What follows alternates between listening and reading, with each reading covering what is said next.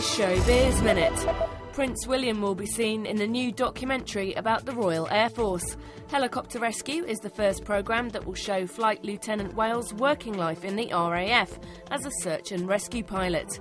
The Royal's future at RAF Valley is unclear after his current tour of duty ends this September. Ashley Judd won't be running for the US Senate. The 44-year-old actress said she'd given serious thought to a campaign in Kentucky as a Democrat, but decided her responsibilities needed to be focused on her family. The Tennessee resident tweeted her decision to followers. The Rolling Stones will be taking to the stage again this summer at Glastonbury Festival. The band confirmed their June 29th appearance in a post on their official website. Mumford & Sons and Elvis Costello are also on the lineup for the English festival. This is Hilary Fox with AP ShowBiz Minute.